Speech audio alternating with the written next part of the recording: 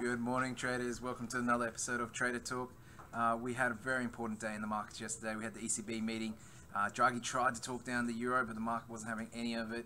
Actually looking at the upbeat economic forecast and looking forward to the next meeting at September, where likely we're going to see the tapering plan outlined beginning in December. That's the market expectation. So the euro broke previous highs here, broke above 115. The break there is where the enter is here on this trade. Now, why we entered there is that if it does break 116, it's likely to go significantly higher. It's broken now above last year's high. If you look at the level there, consolidating since last night, a little bit of two-way movement, but profit taking is very normal after a large move like this. It's just the outlook now technically and fundamentally is for higher levels. The risk to this trade is if we get a clarification from the ECB. Very common if they're not happy with the market's movement to come out with a clarification in the next couple of days. Say you misunderstood Draghi's comment, and something dovish to accompany that can get the market selling again. If that doesn't happen, then we will be pushing probably to the top side here, looking for more significant resistance, which would be first coming in at the 2015 high, all the way back here at 117.10.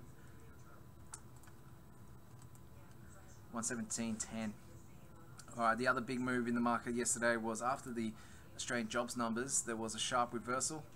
Market ran out of steam going into the 80-cent level, and that was common.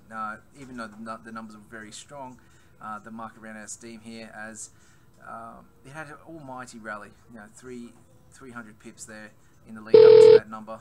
Now the market's really concerned here that the RBA is about to change its path and go in a more hawkish rate hiking cycle, prepare the market for rate hikes. If that happens, we may get clues from the RBA central bank members speaking today.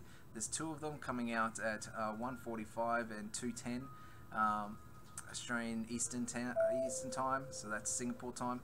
You will be able to sense the RBA's concern at the Aussie dollar being so high if they try to talk it down, or if they don't, then they have a tacit endorsement there that the market is correct, and that especially the bond market, which is suggesting that rate hikes are coming perhaps even as soon as November. Alright guys, so in terms of what else to look out for today, in terms of economic data, there isn't too much to get excited about on the economic data front into the weekend. Probably the best thing to be watching is to see whether the euro was to kick on straight away, or whether there is something coming out to slow down the market's expectation. But other than that, there is some data from Canada, important data, the inflation data. Remember that we actually had rate hikes in Canada last month, and that the market's looking for inflation to see whether it is remaining strong or picking up.